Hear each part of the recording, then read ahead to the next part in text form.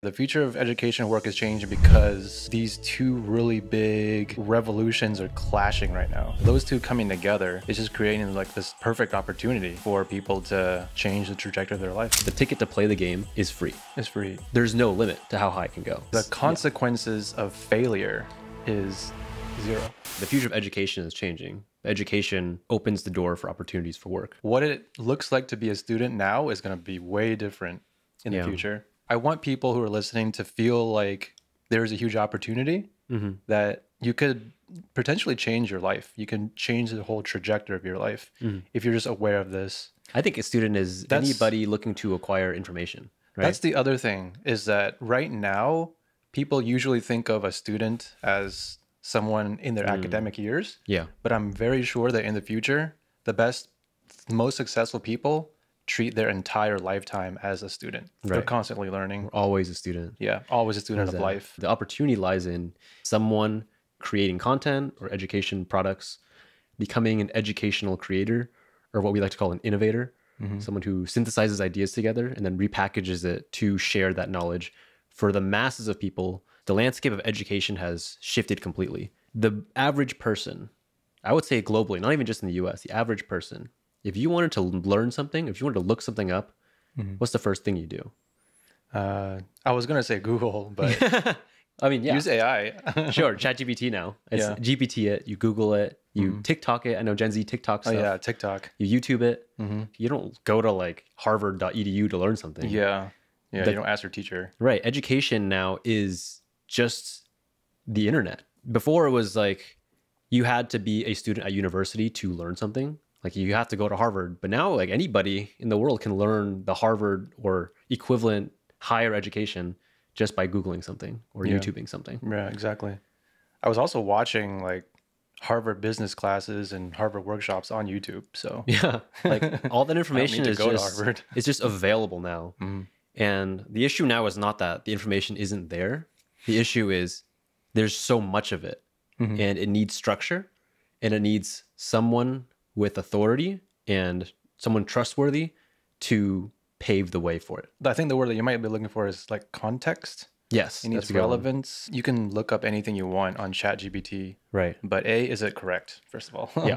And then B, who built ChatGPT and what agendas do they have behind it?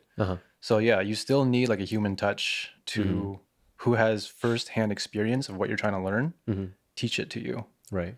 And as there's more AI, it's just more important to have more human teachers. AI will teach you facts. Humans will teach you results and guide you towards outcomes and stuff. Yeah, I guess all this to say is like, the future of education work is changing because these two really big revolutions are kind of like clashing right now. And that is the creator economy, making it super accessible for the common person to monetize anything they want. And then AI. And the very fact that AI is also accessible to the common person. So those two coming together is just creating like this perfect opportunity for people to change the trajectory of their life. So let's quickly like touch back on why this excites us, first of all, and why this is even an opportunity. Because if you rewind a few years ago, we weren't in the creator economy a few years ago. Maybe you might know this, but like when was the official start date of the creator economy? But I would dare to say that, I mean, YouTube started in like the mid 2000s. So the creator economy can't be older than a teenager pretty much. When did the creator economy start? History in 1997. Oh, wow. Okay. Stanford University's Paul Sappho. Okay, so that was when like they talked about the term creator economy, but it says here like it was mostly about animations and illustrations. Okay. So I would dare say that what we're talking about the creator economy right now is it's evolved a lot. It has evolved, yeah. I think one of the reasons why we even started Cajun Koi was because you were looking for a better way to teach people. You were literally trying to teach your patients in the hospital. You're like, dang, I keep repeating myself over and over and over. Oh, yeah. And it's frustrating, one, when you have to keep doing that. But two, they don't even remember it. What if you just created with context, like you're talking about, videos to educate? And so that's kind of like why we even started it. And then it obviously evolved for us into teaching what we know. We all are unique people. We all have our unique experiences. We've all solved unique problems to ourselves. And what the creator economy is allowing is for people to help solve those problems at scale and find their guides in life. And so if you're in a position right now where you're working a job and you don't like what the future looks like for you, maybe you don't have the freedom you want, maybe you feel like you work like a dog, you work like a 9 to 5, you don't have location freedom, you don't get to see your family enough, or you're just doing work that you genuinely don't like, there's an opportunity now to change all of those aspects and do something that you do like on your own terms and helping the people that you actually care about. That's crazy. I like that you brought up that we started YouTube as an educational thing. Yeah. I remember when I was trying to teach my patients about like certain diseases, and I would give them like these glaucoma. Yeah, like like blood pressure. Yeah. I would give them these printouts, and they wouldn't read that stuff. Yeah. It's like that was a quota in medical school. Yeah, exactly. Like you have to give it. You have to patient education. You have to give them patient education. Yeah, it's just a pamphlet usually. Or there's no guarantee that they'll read it. You don't have to know. Just give it to them. Yeah. So like they would not really understand a lot of the things about their health. And so like, didn't I give you a pamphlet last week? Yeah. It's like, I didn't read that. And they're like, okay, yeah, like why? Because I'm telling them already. Yeah. So if I made you a video, would you watch it? So yeah, because it's you, because you're my doctor. Like I don't know where you got this. Like you probably just printed it out on UpToDate or whatever, print it on Google or whatever it is. ChatGPT, right? ChatGPTing it. Like ChatGPT doesn't know my health, but you do. You're my doctor. So that's when the light bulb hit. It's like, oh, so they'll listen to me because I know them, because that is the human connection. Right. And we spend time together. And, you know, being a doctor is like being someone's teacher of their health in a way. When that happened, and I realized education is the way to like this new life. Now that AI has come about, that is just like 10x. That's like 100 times true now. Yeah. Any person can make infinite AI content like from their bedroom. But is that content good? Is that content relevant? Is it like, is there the correct context? Sure. Like now more than ever, it's important to have someone who is a human behind the education. I think you bring up a good point. I used to think that, you know, people who made content were just having fun. It was all a passion project, or they're just making vlogs or dumb videos and stuff. Oh yeah. It never really occurred to me until we started doing it that not only could you educate and change lives, but you could actually make money doing it. And that's like really when it clicked to me. It's like, oh crap, like not only can I make a video and teach someone, but I can get paid for doing it. Yeah. And they don't have to pay to watch it.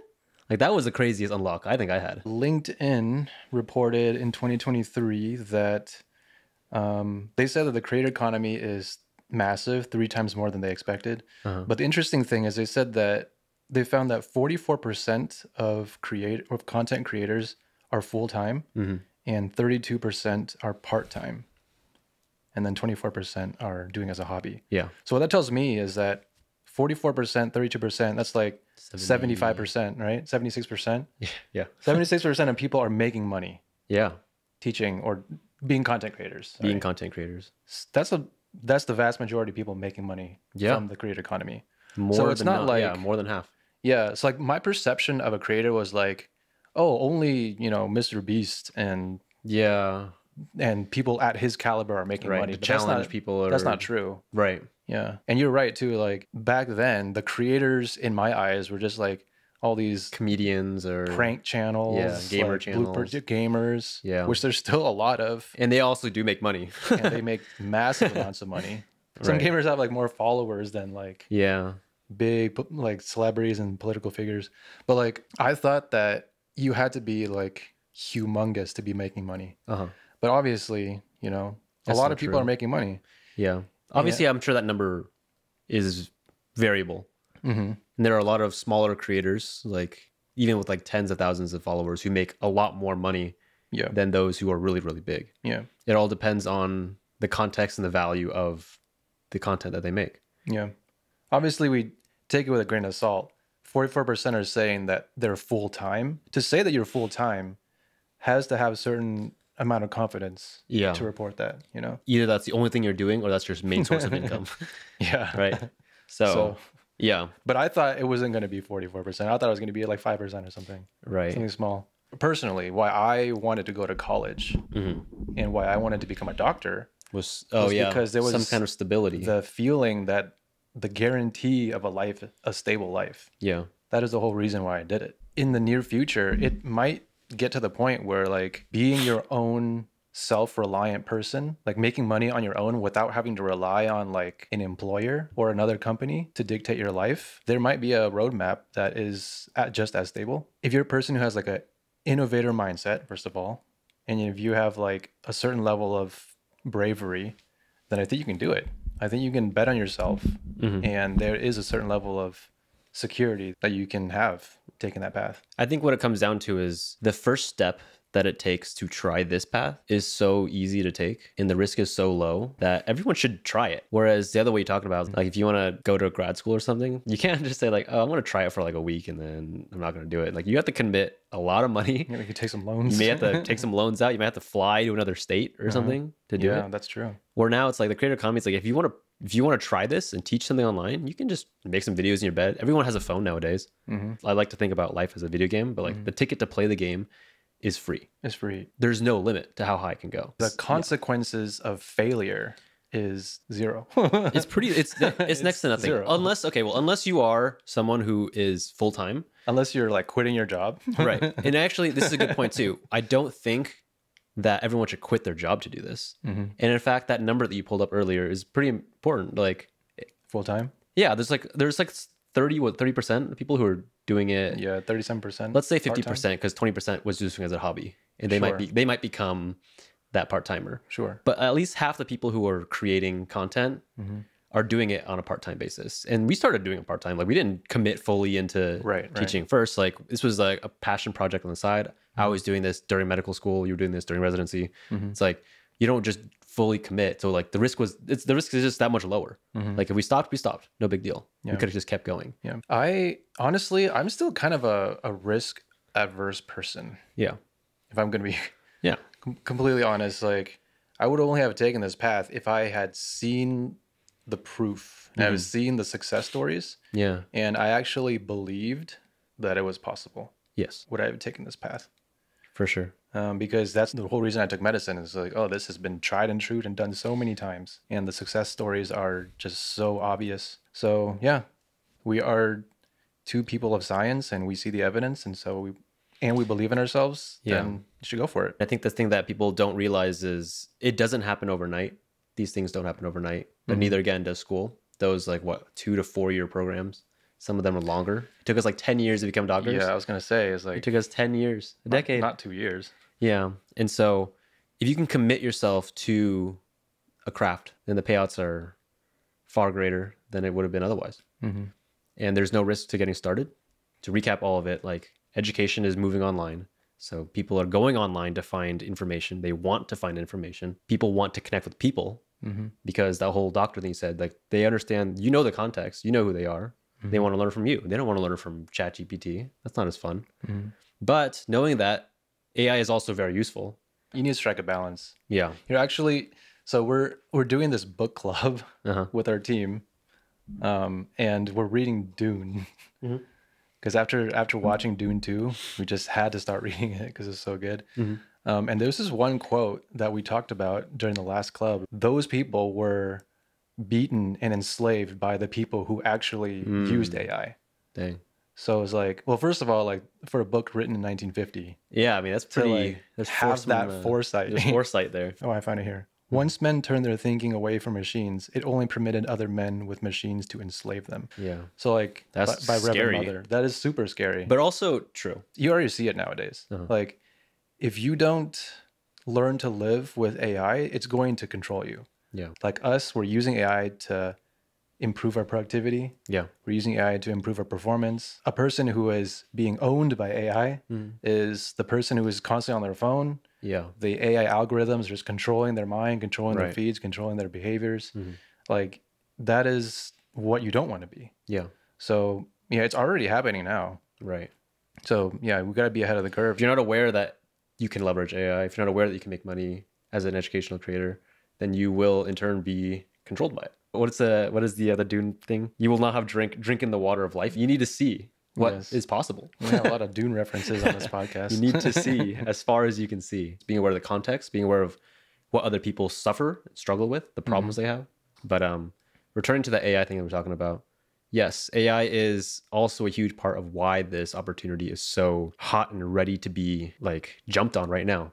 because there are tools popping up left and right. I think ChatGPT really changed things. Like just the fact that there is something that powerful now that you can use. The way I like to think about it is like before, when you got really good at something, you had to spend basically like your whole life getting there. Like if you want to be a doctor, you got to spend like 15 years to become good at doctor. But then you're only good at being a doctor. But now it's like you can just use AI or ChatGPT to get like 70% good enough at another skill in like 5 minutes. Like I don't need to hire a coder anymore to like design my landing page. I can just get AI to do it in like 5 minutes. Yep.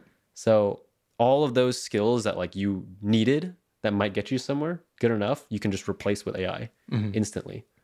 Yeah, you should still be like known for like one or two things that, you know, like that you are firsthand experience good at, but you can use AI to like get to the 80-20 of all the other things. Yeah. So that you can have a better perspective. Yeah. Be like a three-dimensional person. And AI tools are only going to get better, and they're leveling the playing field for even, I think one of the coolest things is for older people. You know, all those people who are older and like don't know how to use technology, like our moms. I mean, honestly, mom is teaching me some things about, but it's just like using the phone sometimes. The fact that an older person now doesn't need to like try to figure out software because AI tools can just do it for them. That's a huge upgrade too, because the people who are older are the ones with all that experience and expertise. Right. Yeah, that's true. And if they're able to now become a creator, it changes the game. Yeah. I would love to see mom and dad. Yeah, I would love to see like 60-year-olds who are aunts, distilling and uncles, sharing knowledge about these things because they have it. They just don't know how to distribute it. And that is what this opportunity can do. I agree with you. A creator is not a teenager sport. Yeah. It is not a young person's sport. It is everybody's sport now. Yeah. And if anything, the older people have the advantage in the sport. Yes. Because they have the context, wisdom, knowledge, expertise. Right. Those people have the advantage. So I'm pretty excited to see, the rise of older creators. I'm trying to think of some older creators that I watch, and I guess none come to mind right now. Like my age. You mean old as in age or old as in how long they've been on YouTube? Oh, that's true. The ones that I was talking about, like how long they've been on YouTube. Oh, okay, gotcha. Like the old YouTube people, the OG YouTubers, they're like my age. Yeah, There's that's like true. MKBHD, there's like Zach King, there's like Smosh. Matt Diabella. I guess they're a little bit older. How big is? But yeah, like those Rhett guys Link, are like they're older too. Yeah, so they're like kind of like around our age. But there's no like boomers that I can name. Yeah, I think the push with AI now and education being a forefront of why people create, I think it will change. I remember now. I was watching Peter McKinnon, and he got his dad to become a creator. I thought that was really cool and wholesome. I don't think our dad would do it. We need to do that with it. He like built his dad like a whole like wood shop or something. I forget. Yeah, but it was cool. Yeah, our dad would crush it. Like, he has so much knowledge. He has too much knowledge in there. Yeah, that needs to be extracted. Yeah, it does. Too many inventions. That's what I'm saying. This is the opportunity, and you didn't need to monetize it, but you could. You could. But you can let us monetize it. You need an outlet for it. Yeah. The current traditional education system was built for a traditional path. Yeah. And there's a new path. And that system was built like hundreds of years ago. Right. I mean, that old path still exists if you want to do it. Yeah. But what we're trying to say is there's a new path, and there's a lot to innovate on and pioneer. And so there's a lot of opportunity for people with knowledge to come in and help carve that new path. Yeah. So if you are a person who considers yourself an innovator, a knowledge and you worker, like thinking outside the box, you love knowledge, you love being a lifelong learner, all these things, that if that is you, then this is a huge opportunity, I think. What are some of the benefits you think of taking this path though? What does the opportunity provide? To me, one of the biggest things is just being, the word is autonomy. Is like getting to do whatever you want when you want. I don't know how to better describe it. It's autonomy. Well, you have time freedom. You have location free. You can be wherever you want because everything is remote. Yeah. You're not tied to a hospital like we were. I guess the big thing that people who would object to this would be the financial freedom. But as we see, people are making money. And I think it comes down to your definition too. It's like, we're not saying that everyone who does this is going to be like a millionaire.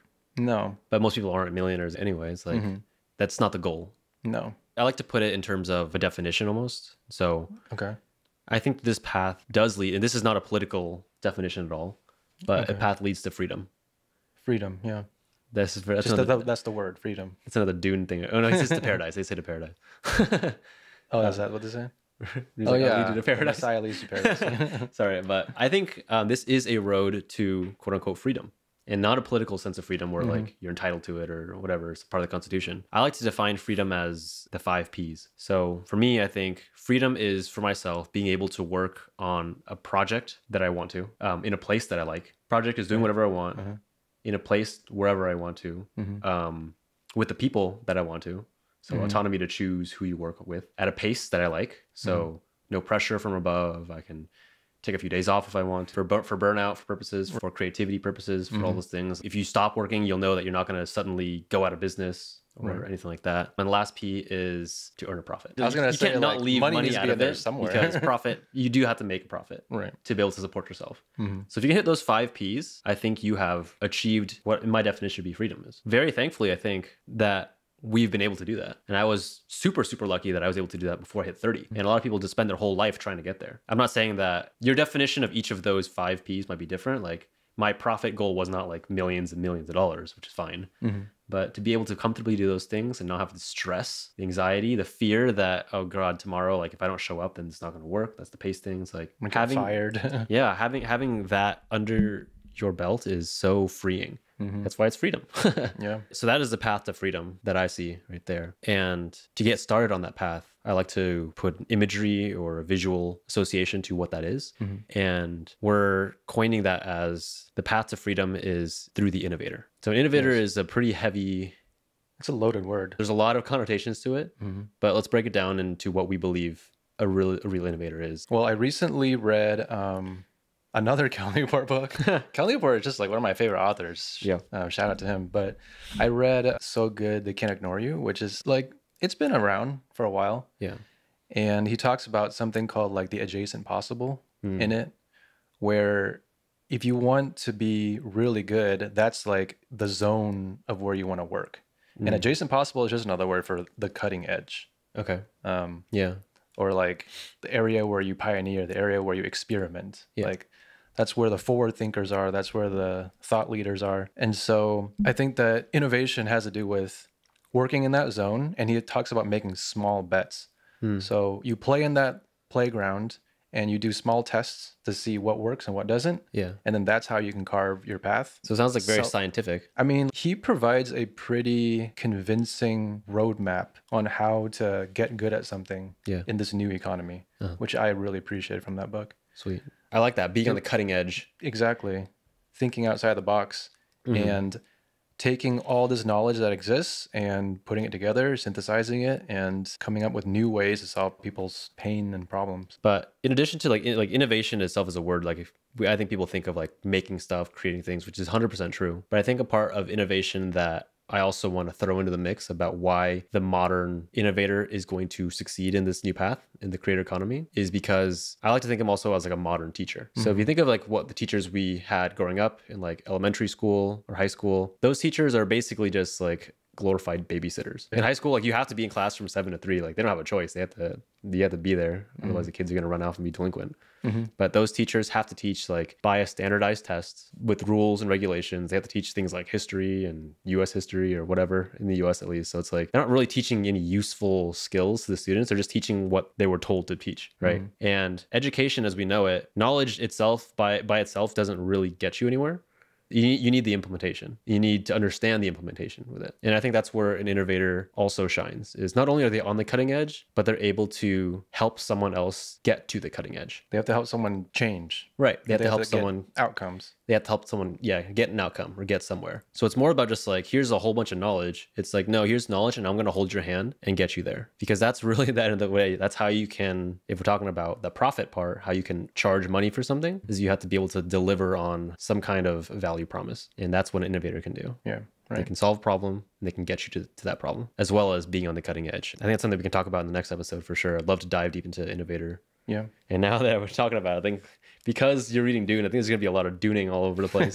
We should probably read other things too along the way. Been really getting into racing lately, but that's another thing. Because, okay, I'll just share a little bit about it. We both went to, was it Vegas? Fru's birthday?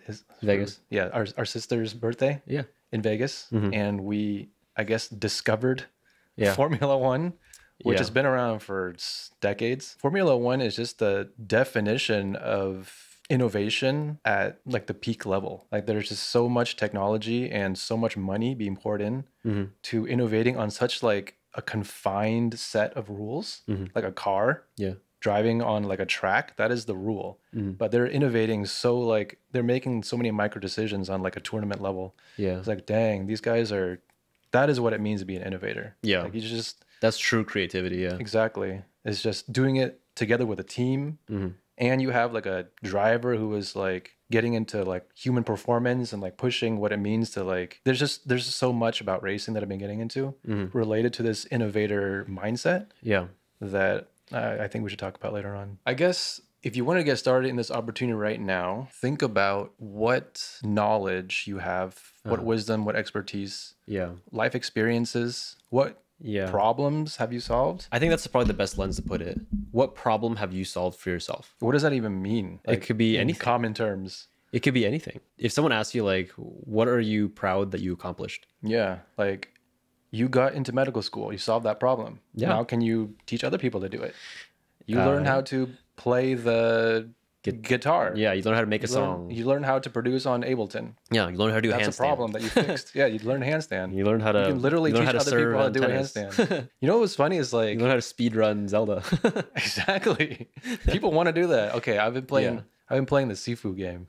What's that? I've been playing this game called Sifu. Sifu? Yeah, it's like 2 years old. It's like a pretty old okay. game. And there's so many channels teaching you how to speedrun Sifu. There's literally a course that teaches you how to do a handstand that I've seen. Yeah, And it's like a 7-day course or something where you just like first day you got to strengthen this muscle and then second day you do this. Like if you solve a problem and you break it down and you know how to teach it, think about what you can teach and get ready to teach people online at scale for sure. and change people's lives. We'll start slow. I would say there are things you can... That is the vision. Yeah. But yeah, first of all, identify some problems that you can solve for yourself. And then think about how you might explain that in simple terms to somebody. And then go ahead and start, if you can, start creating some content about it. I don't necessarily think that people should immediately jump into long form podcasting like we're doing right now. Yeah, I mean... It's a very scary hurdle to cross over. And maybe we don't have to get there in this episode, but we will eventually. But just start figuring out how you can get your ideas out of your head onto paper or onto a note-taking app like Notion or Tana or something like that. And then just start reading, consuming more adjacent areas and figuring out, do you actually understand how to solve that problem from multiple perspectives? Yeah. It's a good place to start. All the audience who have been following us and participating in our study quest, take out a piece of paper in Feynman technique, exactly how 5S teach this. 5S teach exactly how you achieve that. Yeah. And that's all it takes right now. That's the first thing you can do.